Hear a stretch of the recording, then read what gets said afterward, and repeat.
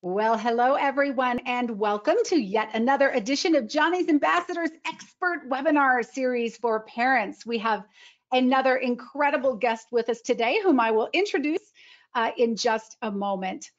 Johnny's Ambassadors was founded after our son Johnny died by suicide in November of 2019 after using high-potency marijuana dabs, and we now educate parents and teens about the dangers of using today's marijuana on adolescent brain development, mental health, and suicide. And our guest today will be speaking directly to that topic. This session is being recorded. You can please share this recording with others if you are watching it. Dr. Smyth has provided two handouts to you today, a copy of his slides as well as another PDF, which he will discuss, and those are in your control panel under the section that says handouts. Stay on your toes because we're going to do a couple polls today. We have several polls that we will be asking you to click on your screen and answer. So we'll do those throughout to keep you engaged. So please participate in those. And lastly, at the end of today's webinar, Dr. Smyth will reserve a few moments for questions. So as we go, so you don't forget those, please type them into the question box. And then I will come back on and read those to Dr. Smyth in the order they were received. So without any further ado, I'd like to introduce Dr. Bobby Smyth, who is a consultant child and adolescent psychiatrist who has acted as clinical lead across 3 adolescent addiction services in Dublin for over 14 years. He is a clinical senior lecturer with the Department of Public Health and Primary Care in Trinity College, Dublin. He has published over 75 scientific papers in the field of addiction. His Ph.D. thesis examined strategies to reduce the harms arising from substance abuse by youth. He is co-author of the book, Adolescence and Substance Abuse, the Handbook for Professionals Working with Young People. He has been a member of the National Advisory Committee on Drugs and Alcohol. Bobby, thank you so much for being one of Johnny's ambassadors. Thank you, Laura. I'm delighted to be here. I'm really privileged to be now one of Johnny's ambassadors and talking about a topic that's become very dear to my heart in terms of adolescent cannabis use. And to some extent, it actually surprises me that I've ended up at this point where cannabis has become such a focus of my clinical work, which started in the area of adolescent addiction treatment back in 2003. At which stage cannabis wasn't a big concern for the young people I was seeing, but unfortunately it's become now the dominant substance that's causing adolescents in Dublin and indeed across Ireland to seek out addiction treatment. And I know that similar issues have been encountered globally. So what I was going to try and touch on today is just to briefly remind ourselves, I suppose, why it is we worry about adolescents using cannabis, why as parents it's something we're concerned about, and I suppose are doing our best to keep a lid on. I know you've had numerous previous talks on that particular topic, so I'm not going to dwell massively on the harms. I'm probably going to spend the bulk of the time really trying to talk about the second point, which is about just parenting strategies. Which will facilitate sort of prevention, ideally what maximizes the likelihood that a teenager heads down this path in the first place. And that's largely drawn from what we understand about what works in terms of substance use prevention generally, alcohol prevention and so on from a parental perspective. I'll sort of touch on the fact that I'm conscious of the fact most people listening today are in the United States, where you're operating in quite a different social context to that which exists in Ireland. In Ireland, cannabis is an illegal drug. There's no regulated access to it, and the medical access program is tremendously restricted at the moment. So it's really nothing like where you're at in the United States. And that presents challenges, perhaps in both locations, which are different. I'll touch on those. And then finally, I was going to talk a little bit about our work with parents where young people have developed a cannabis use disorder or very problematic cannabis use, and how it is we go about trying to support those parents in supporting their son or daughter in getting back on track again. And Laura, I suppose in terms of the first little survey, it might be good to do that now over the next couple of minutes. Just it'll help me get a sense of what's caused people to be interested in hearing the talk today, and I can. Okay, super. So I put that up on the screen here, Bobby. If everyone would please click on the statement which best describes why you are here today. Do you want to prevent problems with your child? Do you suspect your child is using substances? Do you know your child is using substances? Is your child using substances and seems addicted? Or are you here to just learn more about teenage cannabis use? If you could please click on the appropriate option, we can give Dr. Smyth some guidance on that. We'll give everybody just a few more seconds. Okay, it looks like 80% have voted. All right, so let's close that and share that 8% want to prevent, 4% no, 28%, oh wow, said using and seem addicted, and then Bobby, 60% are here to learn more about teenage cannabis use.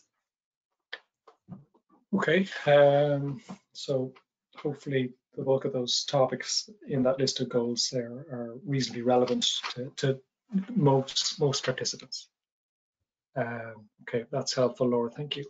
So moving on, as Laura mentioned, with the team I work with at our service here in Dublin, we wrote a book a number of years ago just looking at broadly at adolescence and substance use, which deals with alcohol and drugs. It's more targeted at professionals, I suppose, who are working with young people than it is targeted at families or parents, but there's perhaps something in it for anyone. Okay, so first of all, maybe to think about who teenagers are, the journey that they're on, and I suppose the way I view adolescents now is that they are apprentice adults, and thinking about them in that way, I think allows us as parents, as the adults around them, figure out our role in guiding them on that journey. At the age of 10 or 12, kids are entirely dependent on mum and dad to manage their worlds, for them to solve every problem that they encounter. By the time they get to 20, we're hoped that they're able to largely stand on their own 2 feet, that they've picked up competencies or skills along the way that allow them reach that point. And they grow in confidence as they become more competent and capable as well, and they get more autonomy and independence.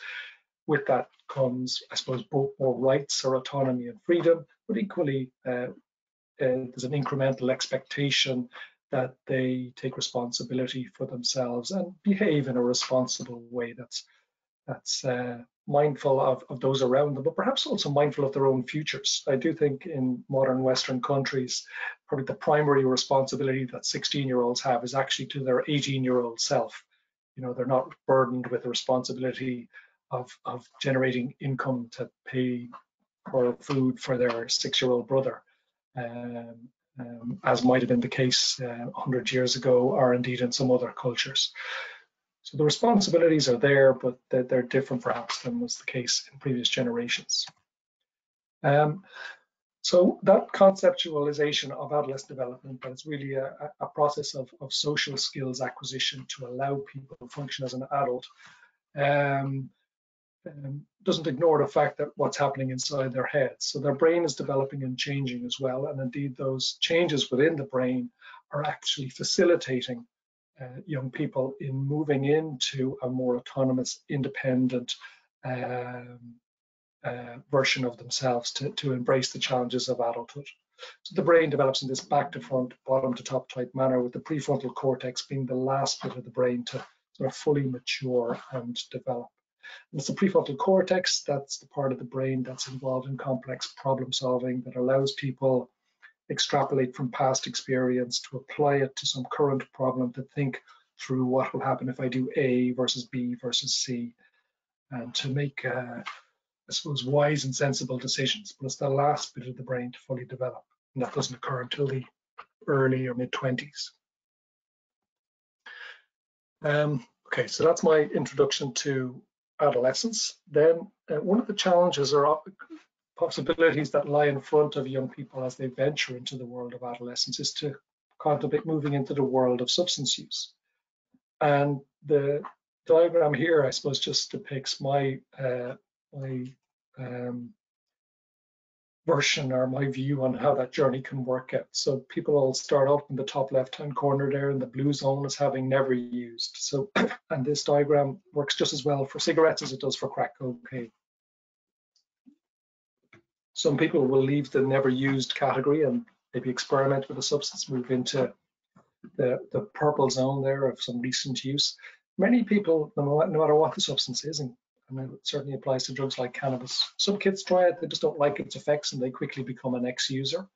Others will continue to use very occasionally, perhaps if they're just hanging out with a particular group of friends or in a particular context. Others will go on to more sustained patterns of use and become a current user.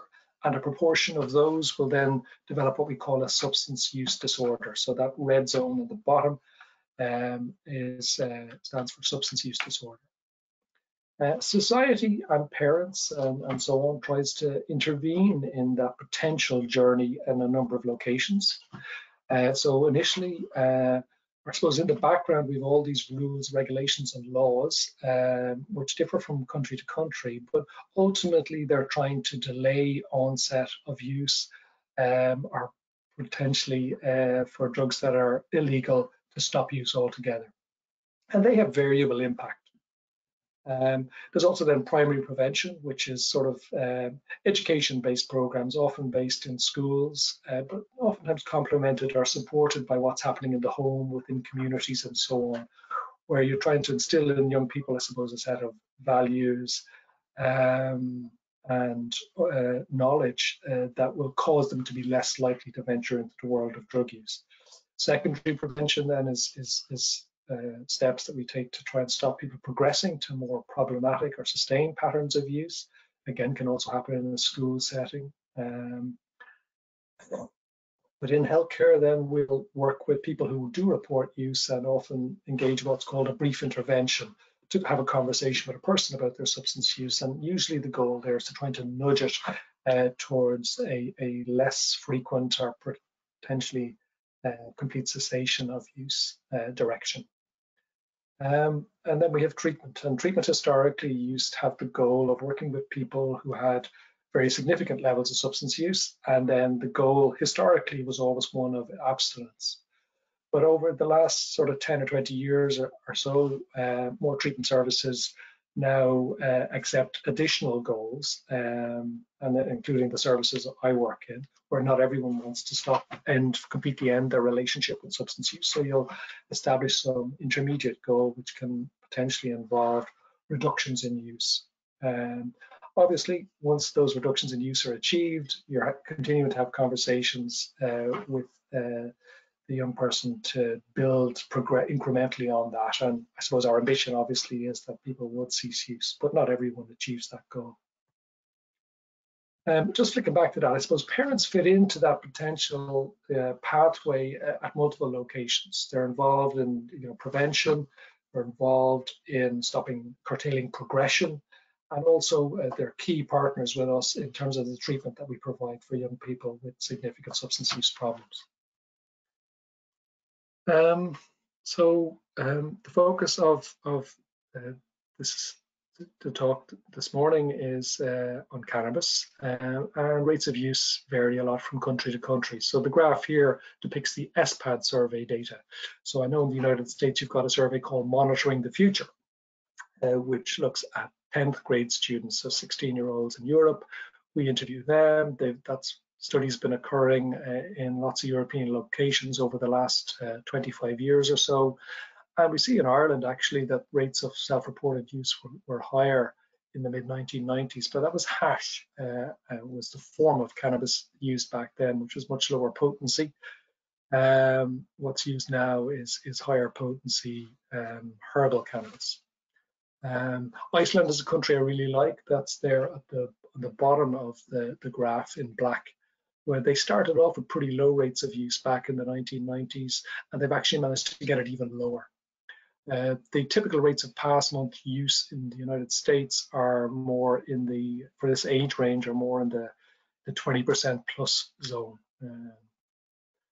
And that's sort of demonstrated in this particular slide, which looks, it's part of from the Global Burden of Disease survey, and it's accessible online, and it looks at the amount of harm across society related to cannabis use disorders in young people aged 10 to 24, and how those rates vary across the world.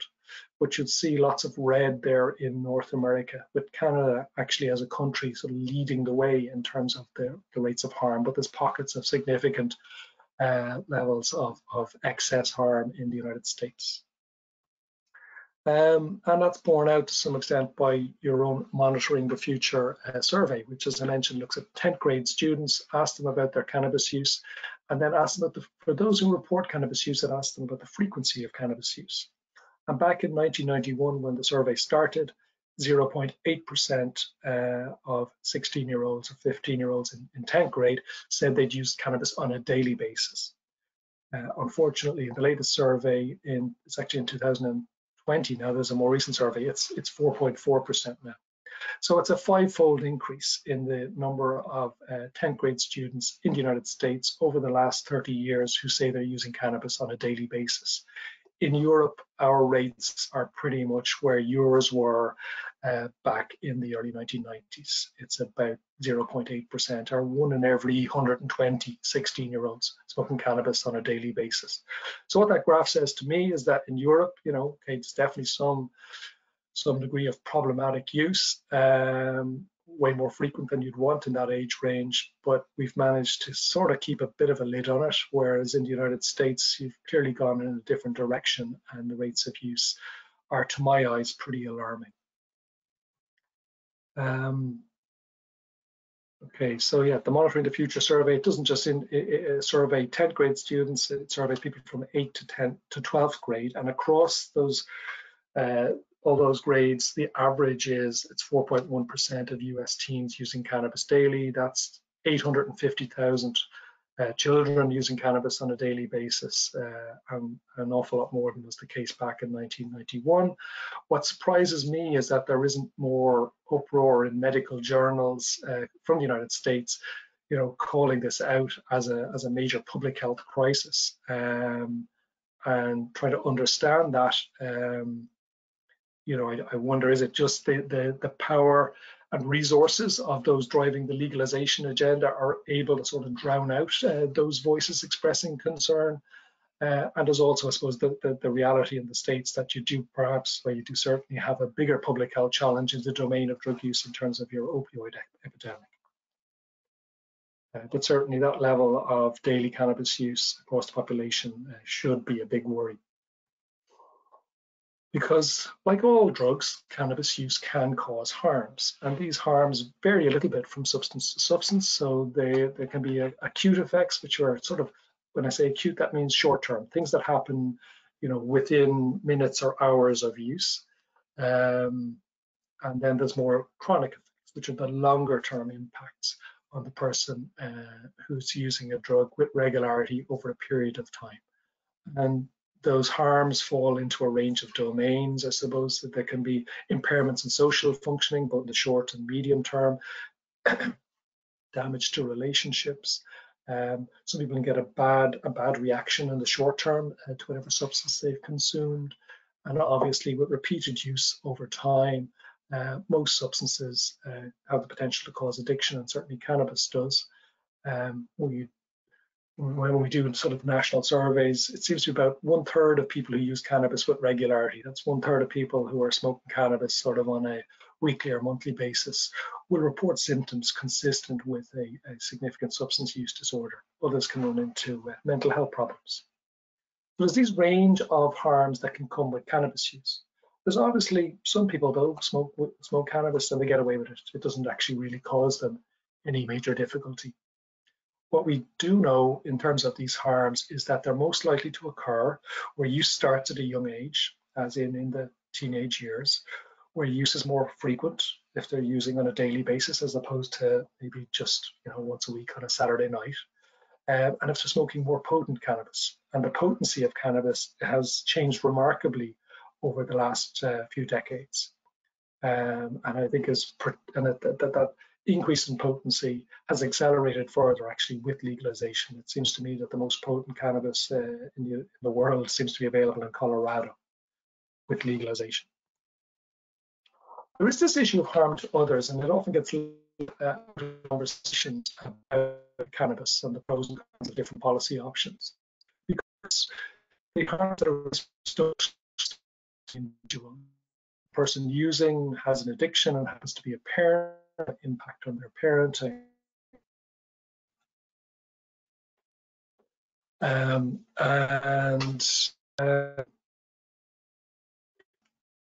Teenager, the parents who attend our service just talk about the levels of aggression and violence that they see linked to their son or daughters, and it's usually a son's cannabis use. So families are impacted as well. And this slide just looks at our own service, which is the Youth Drug and Alcohol Service. We call it sort of YODA for short. But cannabis is very much now the main drug for people to seek out addiction treatment in the adolescent age range in Dublin across Ireland. It's the main drug for about 70% of attendees. Vastly alcohol, which again may come as a surprise for those of you in the States, given that Ireland does have a well-deserved reputation of having a bit of an alcohol problem. But in this adolescent range, we see 7 or 8 young people with cancer problems for every one we see with alcohol. And that's not because the Guard or our police force here are directing hundreds of young people towards treatment. Criminal justice referrals account for a very small portion of our referrals, 10% or so. And actually, they're just as likely to occur with alcohol as they are with drug use, because kids who drink a lot tend to fall foul of the law pretty regularly. So one of the things we do, one of the things I've often tried to do is try to explain to people that adolescent addiction is real. These young people that we're seeing are not the worded well. They really are describing how their substance use has taken control of their lives. It's become just like, everyone sort of knows and understands what alcohol dependence is or cocaine dependence is, but a lot of us really struggle to get our heads around the fact that cannabis can cause people to be trapped in that same cycle of drug seeking, drug using, relentless focus on drug use to the exclusion of other activities. And in the face of ongoing problems that people then, seem to struggle to stay. So they lose control of the relationship with this drug. Not everyone does, obviously, but certainly a significant proportion do. Bobby, may I interrupt you for just a moment? If you will, can we turn off your webcam for a time? We're getting quite a patchy reception over here, and I think that may help with the transmission. Okay, off my webcam. Let's try that. Yes. Let's see if we can hear you better. Okay. And we can try to put it back on later. Okay, no problem. Hopefully this will work a bit better. Thank you. Is it? Okay. Sorry about that. Hopefully didn't miss too much. So this is again just another comment from one of the young girls attending our service with a cannabis use disorder. And she's just describing how her substance use just sort of took over her life, squeezed out other things. And in spite of the problems it was causing, she just found herself trapped in that cycle. I use these, book titles and movie titles from 1950s anti-cannabis propaganda alongside these slides for a reason, because I use these pictures as examples to do prevention work badly, to exaggerate harms and risks, and to apply to people that everyone who heads down a path of cannabis use, it'll lead you to a life of ruin and debauchery. And that was certainly, I would have viewed that view as laughable back 10 or 15 years ago. But what does really strike me is about the young people I'm meeting now is that they are describing a relationship with this drug that that isn't a million miles away from that in those caricature anti-cannabis propaganda books and movies from 50, 60 years ago.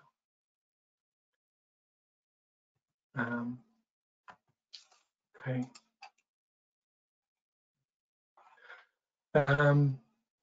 So this is from another paper, again, more comments from young people that came from some of the qualitative research that we did.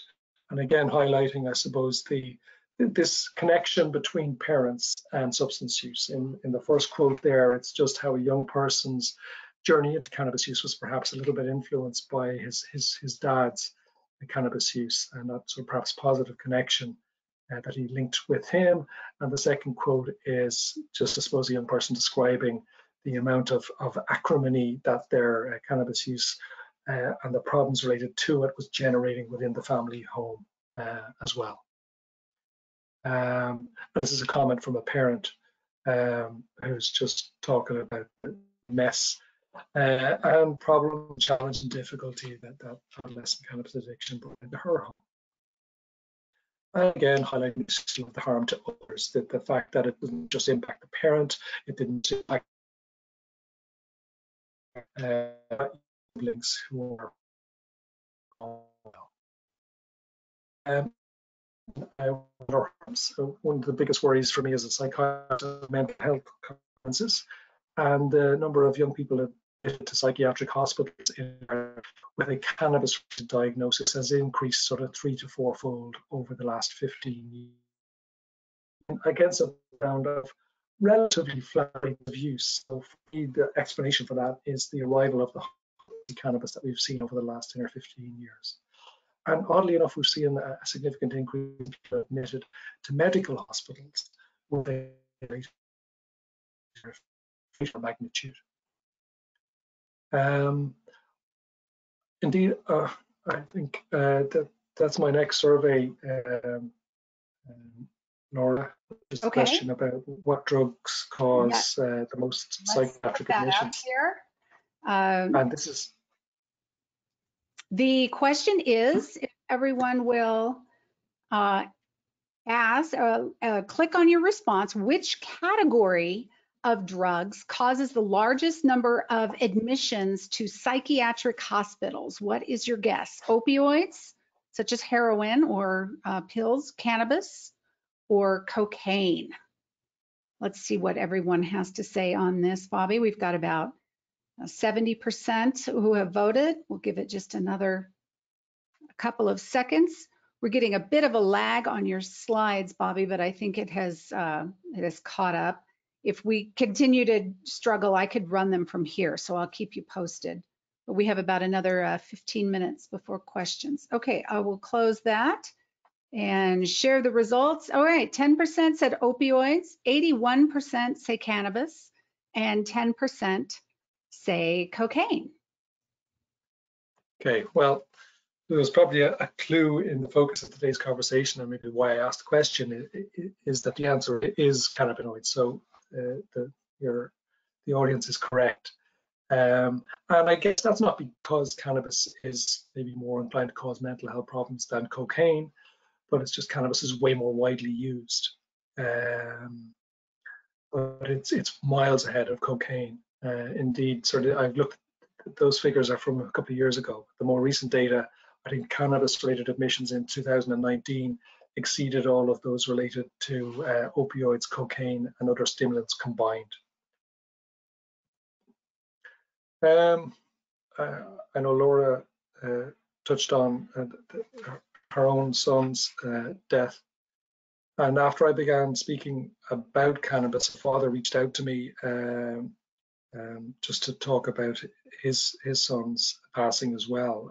Again, suicide, and just the mental health difficulties that he witnessed and struggles that he witnessed for his son over the years beforehand.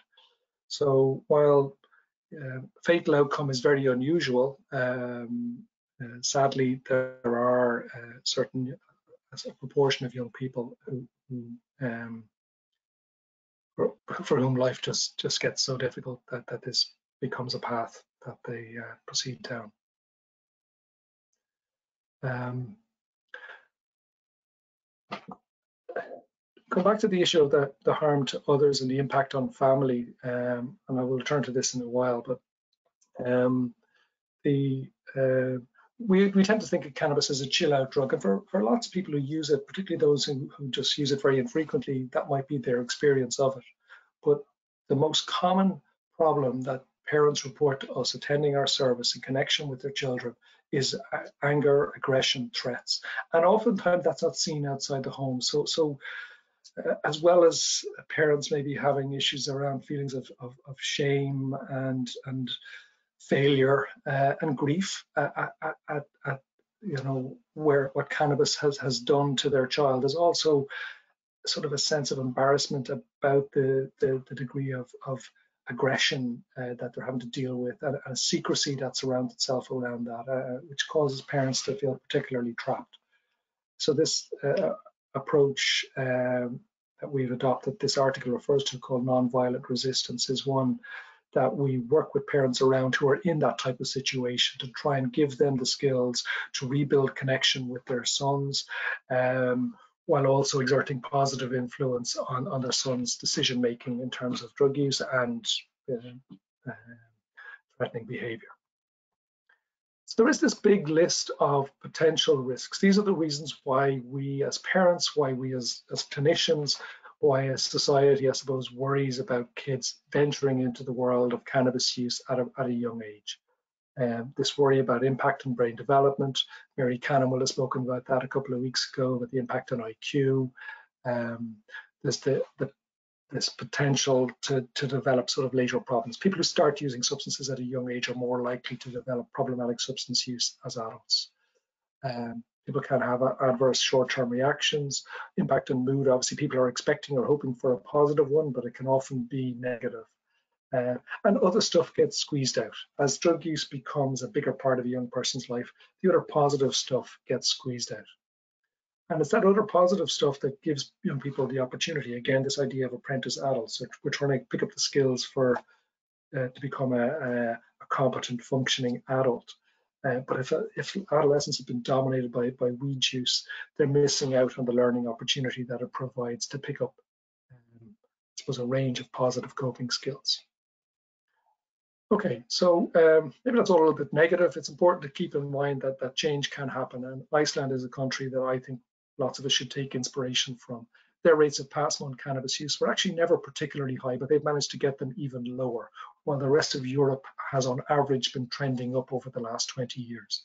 So this past-month cannabis use, they're now down as low as about 2% of their 16-year-olds who've reported any cannabis use in the past month. Again, in the States, the figures are more in the 20% across different states, and indeed, sure, it's nearly 5% or 4% anyway, but double that number who are using cannabis on a daily basis. Whereas in Iceland, that's the number who are only using even once a month. And as well, in the United States, you've achieved stunning things in terms of turning kids away from cigarette smoking. It's fallen by 90% in the last 30 years. So it shows that change can happen, and it also shows that change can happen even in the context of a legal, regulated substance. So it's really important to retain some sense of optimism about society's ability to exert influence over the choices young people are making, and optimism about our potential to exert influence as parents. And Iceland has really achieved wonderful things in multiple domains. They've dramatically reduced their teenage smoking. They've kept their cannabis low and got it even lower. Teenage drunkenness was a huge issue in Iceland back in the mid-1990s and is now actually pretty much the lowest level in Europe. So they've achieved pretty stunning things.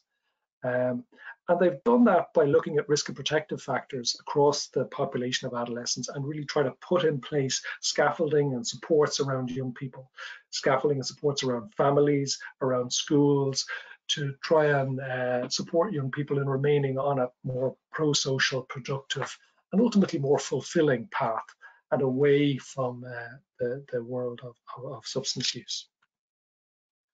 And that's had really positive impacts on their sporting performance, actually, as a country as well. Their soccer team, despite the fact they're a tiny country, 400,000 people, they've qualified for the European Championships in soccer. Okay, so one of the handouts that you should have in your pack there is called the developmental assets. It's 40 developmental assets. It was put together by researchers in the United States, and rather than focusing on risk factors, what they tried to do was look at what are the factors present in young people's lives where those young people demonstrate low rates of problematic behavior, low rates of aggression, low rates of substance use, low rates of depression problems across a whole different range. And they identified 40 assets that they found to be important, and they're in that one-page handout. What the research then demonstrated is that young people who had 10 or fewer of those assets exhibit very high rates of problems, but not universally present, of course. And young people who are fortunate enough to have 30 or more of the 40 assets, you don't need 40 out of 40, 30 is plenty, they exhibit low rates of those adverse outcomes. So what are the assets? They're pretty self-explanatory. I'm conscious of time, and I'm going to put myself under time pressure, so I'm not going to talk too much about them. But they're divided up into internal assets, which are sort of personality characteristics or qualities of a young person that are intrinsic to them, that have maybe been nurtured by parents in school, but they're not ones we can just put in place.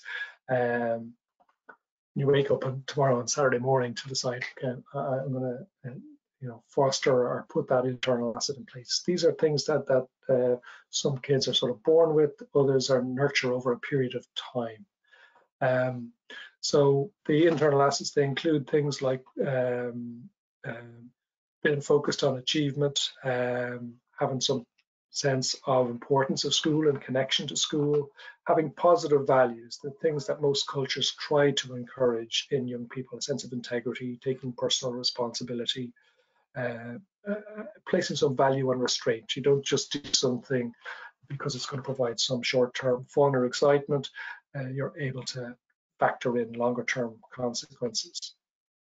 And kids who are just blessed to have better social competencies, they're more organized, they're better at thinking problems through, they're better at building and forming friendships. These are all big advantages for young people. And it's good to have a positive sense of identity. I'm not a leaf blowing in the wind.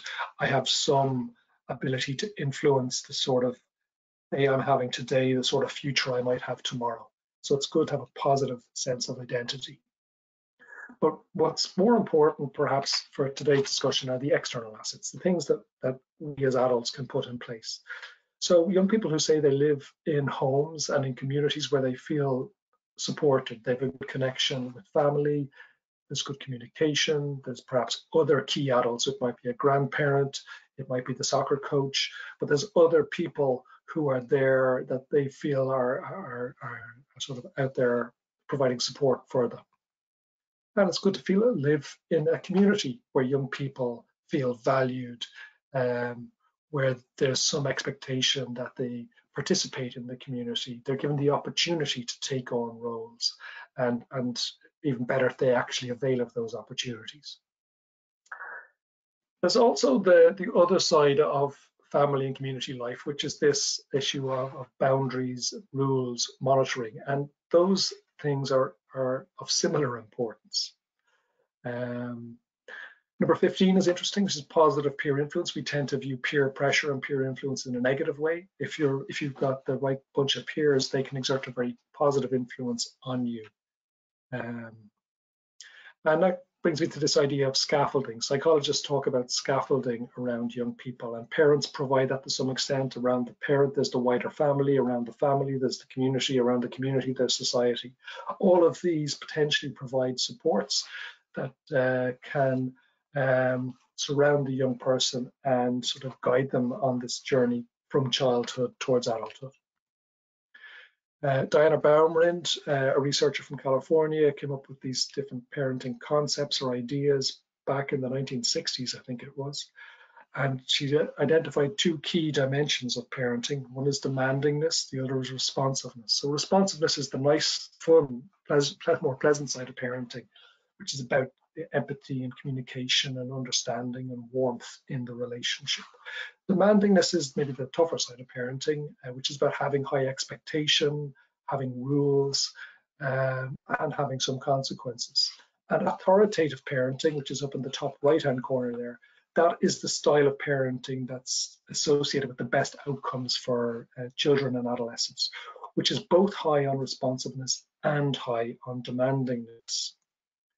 For those of you who were maybe born in the 60s or 70s, you might remember The Little House on the Prairie. It was one of the biggest programs on television, I guess, in the 70s. And you know, there's two of the characters from that, and they had two very different families. There's Laura Ingalls, Nellie Olson. One was massively spoilt and indulged. The other had parents, I guess, who demonstrated that authoritative style, warm and loving, but ultimately having significant expectations of their children as well. And I suppose the two characters were very different. The developmental assets emphasizes the role of parents as well as role models. So how we use substances, and I know the focus of today is on cannabis use, but if you as a parent or we as parents are trying to exert influence on our teenagers and they say, well, you're pouring a bottle of wine into yourself every night, it will undermine your ability to exert influence, because your son may well decide you're modeling just the use of a different psychoactive drug. So what we do ourselves does matter. I drink myself, so maybe it's a question of how we drink and monitoring our own relationship with whatever substance use we do engage in. And also be mindful of the fact that you might have older kids at home. You might be worried about your 15 or 16-year-old, but if there's a 22 or a 24-year-old who's, you know, again, pouring half a bottle of vodka into himself before he goes out on a Saturday night, once again, that models something that's probably ultimately unhealthy. So the recommendation will be that in homes, it should be that no one engages in harmful substance use or substance use that's associated with risk. Another point, I guess, for parents is, you know, not to engage in war stories about your own adventures during your adolescent years, which involved intoxication or drug use, because that can only serve or may serve just to normalize that behavior or build an expectation in your teenagers that this is actually just something that everyone does. And if you as a parent survived it, well, they might too. So even though you might have had some adventures in your adolescence yourself that you managed to survive and get away with, they're probably not conversations to have in or around your teenagers. It's important as well to remember who or what influences teenagers. And what this slide here demonstrates is that influences from all fronts actually tends to diminish as kids move from childhood towards early adulthood. They care less actually about their friends, less about their teachers. But at all phases, parents are actually the biggest single influence.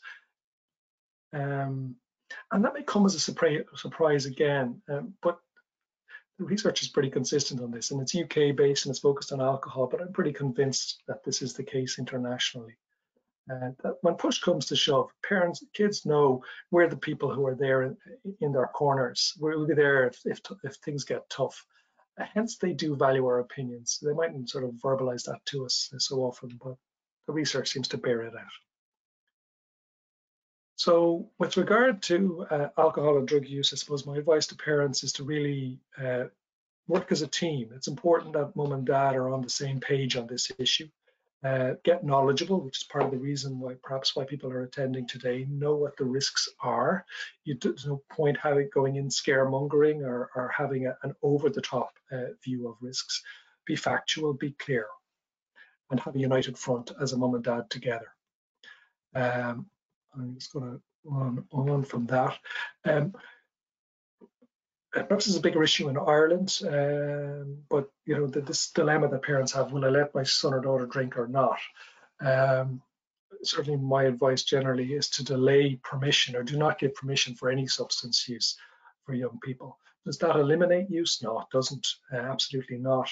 But what seems to happen is where permission is given, that seems to cause those young people who are given permission to give themselves permission to use even more of whatever substance they've been given permission to use than their friends who have been denied that permission.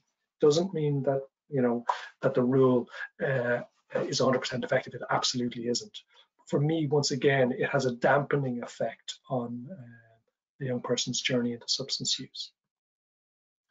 And then, having decided as mum and dad together what you think is acceptable or reasonable, it's then important to have a conversation around it with your son or daughter, being clear what your expectations are, being clear that you want them to have, you know, rich, fulfilling, happy teenage years. You want them to have a fun and interesting social life, and you will give them freedom and autonomy. And if they use that well, you'll give them more. But if they make really bad decisions with it, you will rein in the freedoms that you've granted them. That's what authoritative parenting is. And, you know, where young people stick to the rules and sticking to the expectations is not easy. It's important that that's noted and affirmed. And if they fall short of those rules and standards, I'm not a big fan of massive big sanctions and punishments or being grounded for 6 months or anything horrendous like that. It's more relentlessly communicating that they've fallen short of what the expectation is, and some minor sanction is imposed. Maybe your pocket money is cut in half for a week, or you have to come home an hour earlier from the party the next time. It's given an unambiguous message to your sons and daughters that what you expect. So I thought I'd mention this issue of context. There really is this massive movement towards legalization, drug normalization, and that's very well funded by some tremendously wealthy people and big corporations. And it's tough against that backdrop to calmly parent this issue, or to be a voice that counters that cannabis is harmless narrative. And what we've seen certainly in Ireland is that the perceptions of risk of cannabis, which had been increasing, there was less and less people actually viewed cannabis as being low risk. That sort of surged upwards, unfortunately, in the last decade, and that's coincided with increased use and increased harm. Okay, so part of what makes that challenging, I suppose, is that society, or elements within society, are saying one thing about cannabis, while we as parents might hold a very different view, and it's tough for teenagers to figure out what's going on there. And that's very different to tobacco. I think part of the huge success in suppressing tobacco use amongst adolescents is that there is one single message which kids get from pretty much every front, which is that cigarette use is risky, it's bad for you, and kids are not on a mission of self-destruction. Where they get clear messages, clear information, and most of them will make the healthy choice most of the time. Within treatment, I'm not going to be able to talk about this for too much because I'm conscious of time, Laura, sorry. We do see that we get better outcomes where we have more parental involvement, and that's not just us noticing that. That's actually borne out by international research. So in the treatment process, parents are very central to that. We have a family therapist on the team who work with the family. I've already mentioned that issue of the emotions, I suppose, that parents can arrive into the service with, this mix of shame, blame, anger, and this issue potentially even of grief at the lost child. And I mean the child lost to addiction, who's become someone or is on a journey that they never imagined would occur for them. I've talked before about the unified parental approach as prevention, but it's equally important where parents are separated. So where parents are separated, you know, we try and get them to co-parent so that once again they're on the same page in terms of support and expectations. ACRA is one of the treatment models that we use, which stands for the Adolescent Community Reinforcement Approach, and that has specific advice for parents. So it encourages parents, a little bit like the prevention message, to look at your own substance use and reduce and curtail it, and make that clear to your teenagers that you are making change too, because that can spur them on to consider making change as well, to really work on positive communication. Then the other side of parenting is to, you know, to understand where your teenager is, get a better sense of their friends, their friendship group, their movement, and finally they're supposed to really support their participation in pro-social activities. That involves like sports and hobbies and interests, to very actively step in to support that. So I mentioned this issue of violence and aggression within the home, which is why we've begun using the non-violent resistance approach, and it's a really good template again, and is very consistent with the ACRA approach, because it's not it's okay, it looks at some tools and strategies to deal with aggression, but ultimately what it's trying to do is rebuild connection, rebuild relationship between parent and teenager, so aggression is less likely to occur in the first place. So in conclusion, I like this idea of viewing teenagers as apprentice adults. As they become more competent and capable, we loosen the reins and give them more autonomy, and that allows them to learn more and experience more. But where they're making poor choices with that autonomy, we rein that in.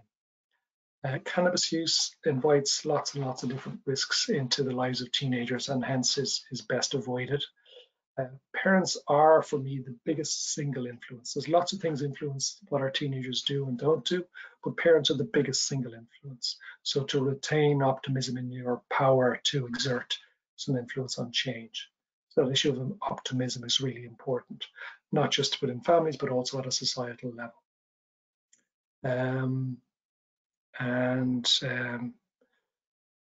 I suppose a theme that's relevant to both prevention and support in terms of treatment is that our job as parents is to try to find that position whereby we're working on connection, we're working on relationship, we're working on empathy and emotional understanding with our kids, while also having expectations and rules. And we're looking to have both together. So that's my talk there, Laura. Okay, wonderful. Let's see if we can put you back on the screen. If you want to try your webcam again. There we go. I took the slides down so that we can save bandwidth since you're coming to us from so far away. And thank you so much for all these great strategies. We just have about 5 minutes and we do have some questions. I just wish I would have known these strategies myself a good 10 years ago. I especially loved what you said about kids are not on a path to purposeful self-destruction, that they need clear messaging and explanation. And I think so many parents, that at least the ones I've talked with, they give away too much authority, too much permission, too much autonomy. When the child turns 16 and they can drive, it's very hard to keep tracks on their whereabouts. We tried with a tracker on his phone. He wasn't real thrilled about that, but those types of things I think are very critical.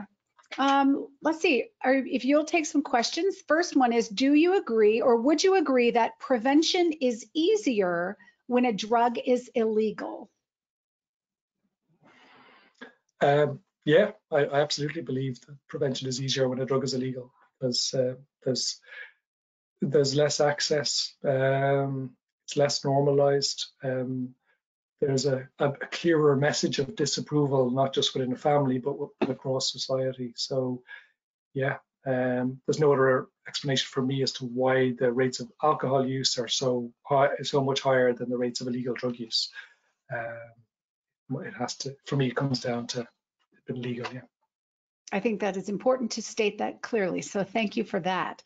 How much does genetics play in cannabis use disorder related psychoses? Do you have any input on that question? So Mary Cannon, I think, probably would have touched on that a little bit in her talk a couple of weeks ago. Genes certainly are a risk factor for psychosis. Obviously, we can't change our genes. They are what they are. Cannabis seems to be an independent risk factor as well, and that's an environmental risk factor, and that's something we can change.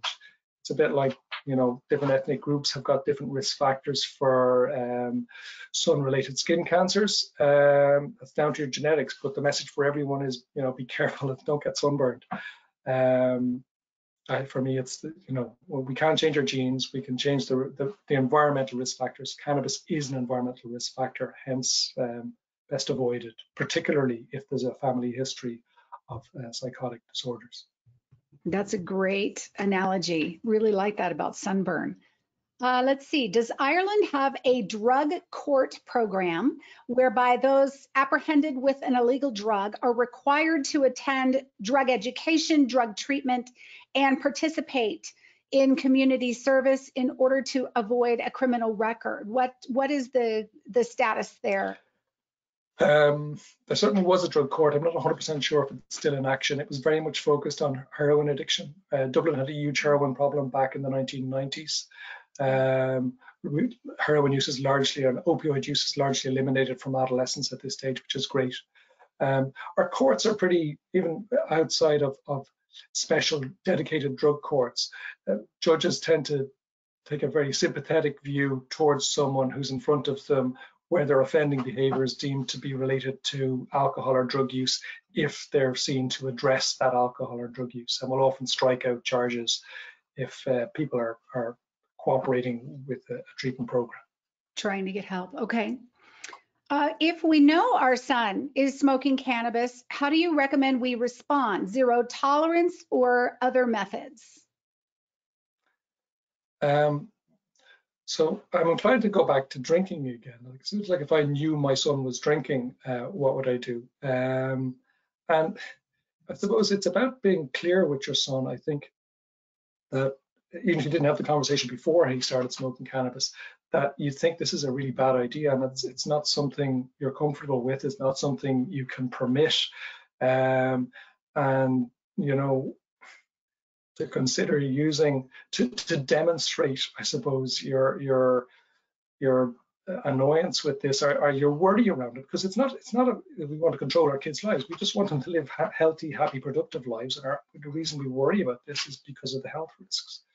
That potentially consider using some consequence, as in your pocket money is going to be cut by 20% or something, you know, while you choose to do this. But really explain that you're coming from a position of concern about health, which is what it's about.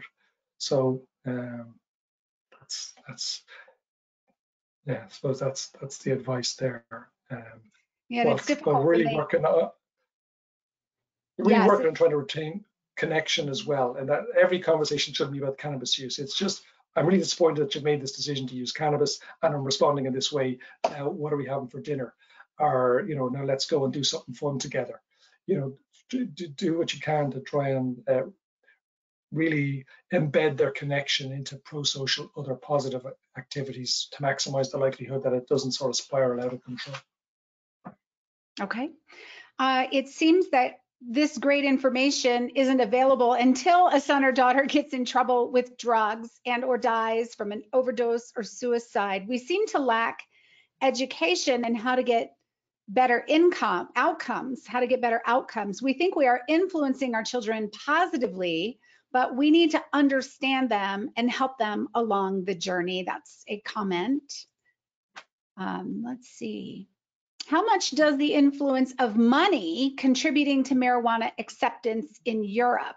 In the US alone, so much of the money control is, or the control is out of our the decision is out of our control. So there's a lot of, you know, people profiting here in the US off of marijuana. Yeah, like there's some of your billionaires are currently funding the cannabis legalization agenda here in Europe as well. So money is certainly driving it, and it's certainly going to generate lots of money. So it's going to make some rich people richer. I suppose part of my desire to prevent that industry from bedding itself into places like Ireland or Europe is the experience with alcohol. The alcohol industry is an unbelievably powerful lobby. They are the dominant influence over alcohol policy, and our society pays a huge price for that in terms of health-related harms. I'm convinced that if we get the cannabis industry in here, they will become the dominant voice dictating and determining cannabis policy, as I think is the case in the United States. It's not been led by public health, it's been led by economics and finance, and that's never a good recipe if you're worried about people's health. Agreed, and the lobbyists and the industry in general. Okay, we have just a couple more questions. We're at the end of our time. Can you reverse the negative impact of cannabis use on the developing brain? And if so, how long does that take?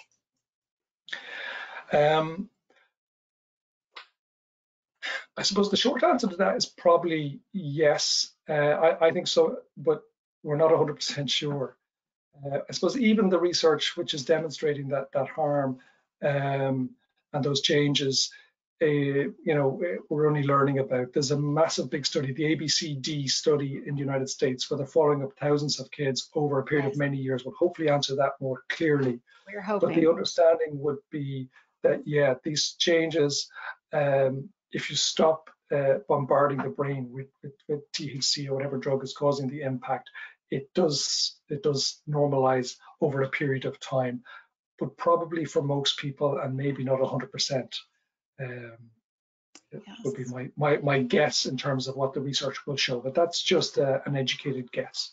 Yes, I've heard along the same that in some, if it's caught early, that, my son recovered after 4 months of abstinence and would have been okay, but unfortunately went back to it. And after repeated cannabis-induced psychotic events, then it did not reverse and turned into more of, the schizophrenia eventually. Yeah. But I've heard in some cases it can take 6 to 12, 14, 16 months for the brain to stabilize, and even needing, in our case, antipsychotics to help with some of the psychosis that came along with it. But there's hope. We always want to give hope that we certainly hope that it does, but in some, it will not.